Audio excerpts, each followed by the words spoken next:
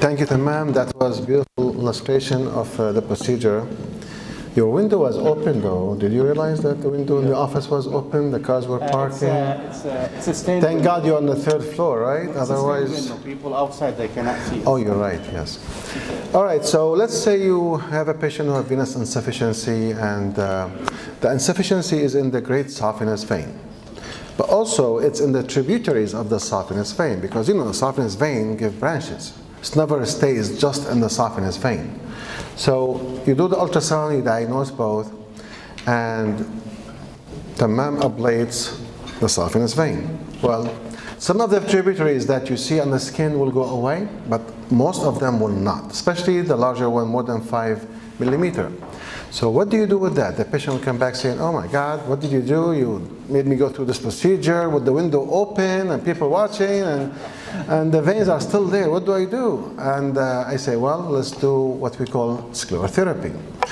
Or you can do microphlebectomy. Depends on how big the vein is. Microphlebectomy is stab wound phlebectomy, where you take pieces of that vein out, and it's all done in the office.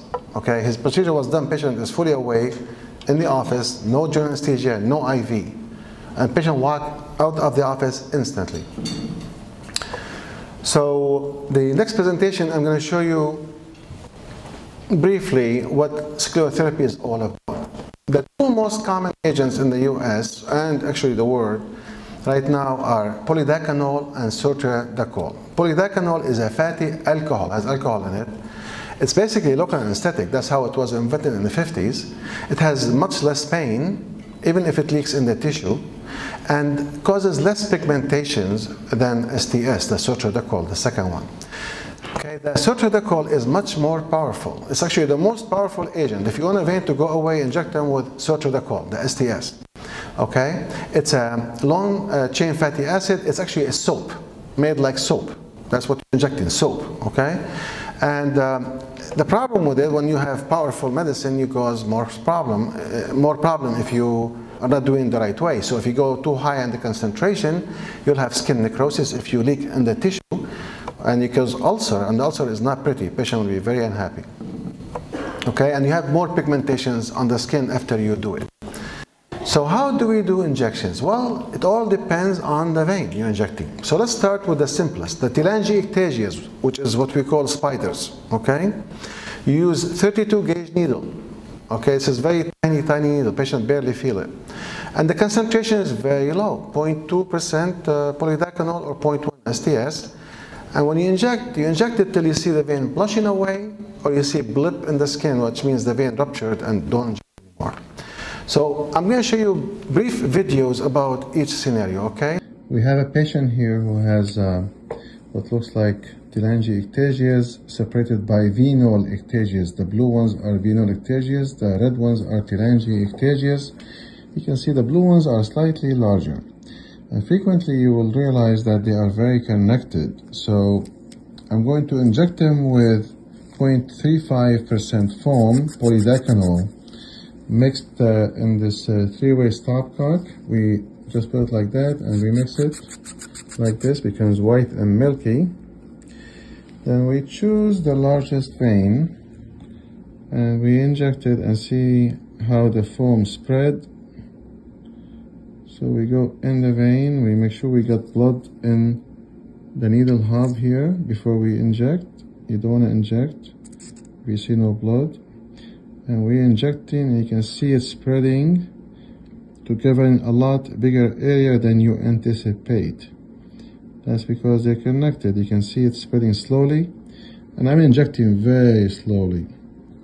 You don't want to rush it because you rupture the vein, and you may create an ulcer if you inject under the skin.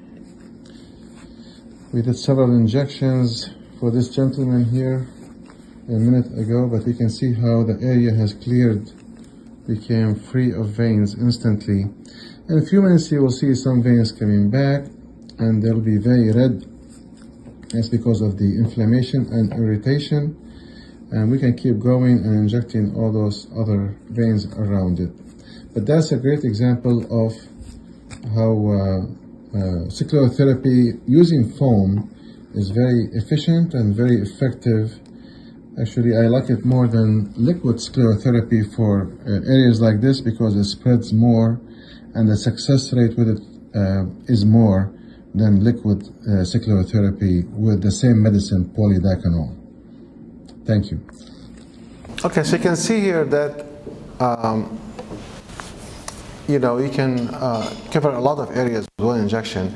I mean, that ankle probably take me 3-4 and it's done. You'll see the veins getting red, okay, because they're inflamed, but it's irritated the intima, it destroys the intima, okay, expose the collagen underneath the intima, that causes fibrosis. The fibrosis closes the vein. That's how sclerotherapy works, or chemical ablation. And that's true for small veins or big veins. So, can you play that, please? This is another. So this is. You know what? Let's skip this video. It's the same thing. Can you skip the video? Yeah. So now reticular veins, which are a little bit bigger veins, they are like a green flat veins, about 2 to 4 millimeter. So you go a little bit higher on the concentration. I put here concentration recommended, but in reality I use like 0.4% on this. Okay, you want to give them more powerful medicine. And next, please.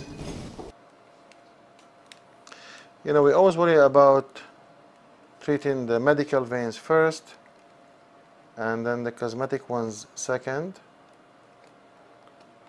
And let's admit it, we all care about our appearance. We want to look good. So you can see this spider going away. You will still see the branches, that they are very red and angry right now. With time, the body absorbs them. And this whole thing took maybe 5 minutes or so. And then finally the large varicose veins, the ones that are bulging. That's what people come to us most commonly for. Those are the tributaries I was talking about from usually great saphenous vein or short saphenous vein. They come in the lateral thigh from lateral subdermic plexus of Albanese. This is congenital network of veins that becomes insufficient sometimes and give you varicosities in lateral thigh and knee. So in this case, of course, you go to higher concentration. Again, bigger veins require higher concentration. And we inject them with the handmade foam, the one I showed you before, or we can inject them with Verethina, which is foam made with CO2 by the manufacturer, and we mix it in a bottle in the office. She has been having leg pain, especially with standing. She had insufficiency in the great saphenous vein, which is on the inside of the leg that we ablated with radio frequency all the way from here to here. Now she has this big tributary, we call it, which is a branch of it that's still giving her discomfort in the legs. So it's extend from the mid-thigh area all the way down to here. So the treatment is going to be injecting this vein with medicine called Verethina. And Verethina is a foam that is approved by FDA and was approved a couple of years ago. The advantage of it is that it's very effective, but also does not leave much staining on the skin like the old foam medications do. So this is Verethina that manufactured by the company. We take foam from it as needed per patient. The advantage of it is that the bubbles are very tiny and small compared to a traditional foam, which is handmade, has variable size of bubbles, which makes it a little bit less effective. So you can see on the monitor over there where I'm injecting, where the bubbles, the white bubbles are, and I inject quite a bit, and then Laura is going to trace it and see the foam is moving down. It still will be coming to the veins below. So one injection could cover a large area. You can see the foam arriving there, and we wait for it a little longer, and then wherever it stops we'll inject again. So you can see it coming in here, nicely closing the vein, making it spasm, and those big black spots become tiny. So you can see that from where we injected, the vein cleared all the way down to here, and I still see it here. So we will restart second injection here to see how long it will cover. The results are instantaneous. You see it right away. You can see the vein went away, right away, and we're going to keep watching this segment to see if it clears up. And you can see very slow clearance where the vein becomes white visibly. Wow, it looks very nice. You don't see anything anymore.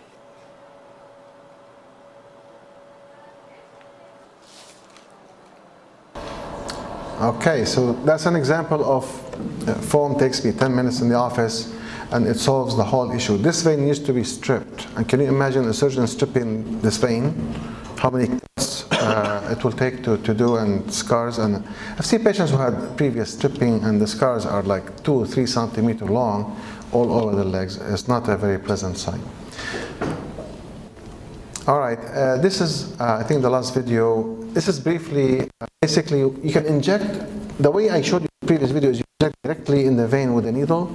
This one, you put an IV, like butterfly, and from one butterfly, you elevate the leg to empty the vein.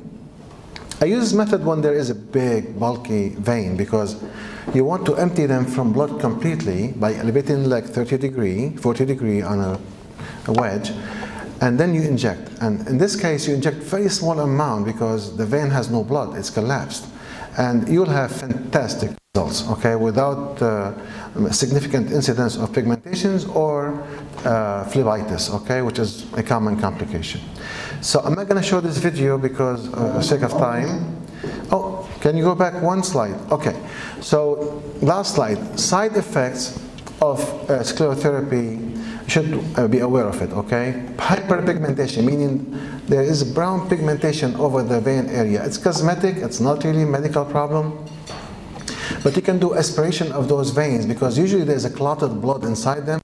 I put a needle, I aspirate the clotted blood, we call it coagulum, it's liquid, and the vein improves instantly. You can have phlebitis because some branches may not be ablated equally and some blood stays in them, become inflamed. Telangiectatic matting means some tiny little spiders form in the area of injection, but they go away within a year if you leave them alone. Ulcers could happen, and it happens if you inject in a small tiny artery that you don't realize you're injecting in, could be next to a vein, or if you inject too much in the tissue and the medicine necroses the full thickness of the skin. Ulcers will require a plastic surgery if they are more than 1 centimeter, okay? Otherwise they don't heal because full thickness of the skin and will cause ugly scar if you leave them alone. Allergic reactions are very rare, anaphylactic reaction, but have epinephrine on hand in your office in case, okay? It's very rare. Now, DVT is very rare, 1 in 2,000 or so, usually below the knee, and if you give them anticoagulant, usually it resolves within days. I don't know what it is about those DVTs that you're supposed to do ultrasound within 3 to 5 days after your procedure. So you diagnose it very fresh, and you give them one of the new anticoagulant, and you repeat the ultrasound in a week, it's gone. Okay, I continue for 6 weeks, total anyway, but that's my preference. Now, last thing is visual disturbances, TIAs and CVAs happen in people usually who have PFO, patent foramen ovale, and you don't know that they have it. For that reason, you have to do 2 things. Limit your foam volume to less than 11 cc per session. That is a volume shown to be more safe than anything higher than that. Number 2, elevate the leg for about 5 to 10 minutes after you finish injecting because the air will make the foam float in the leg, not go back up to the heart. So if you do those 2 things, you minimize that effect. And if the visual changes happen or TIA, almost always transient, goes away within half an hour.